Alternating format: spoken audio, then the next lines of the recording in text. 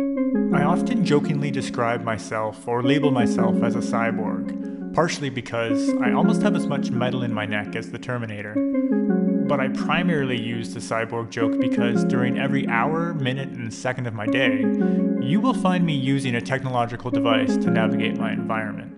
For example, the very first thing I see every morning when I open my eyes is this track for this lifting device, which assists me with getting out of my bed and onto the chair device I sit on in the shower, or onto my wheelchair, which is the device I use for the majority of the day.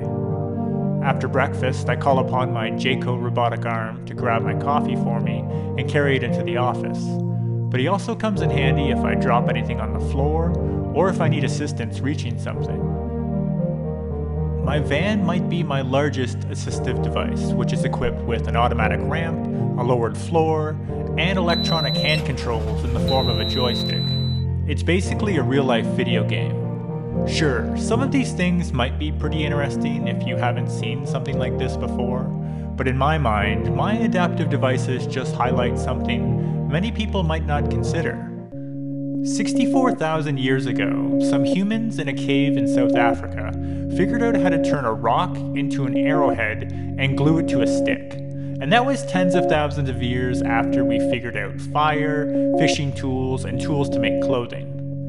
For years, academics identified this tool making as a solely human trait, but that all changed when chimps, certain birds, and a few other animals were found using tools like sticks to grab bugs, or using stones or shells to crush food.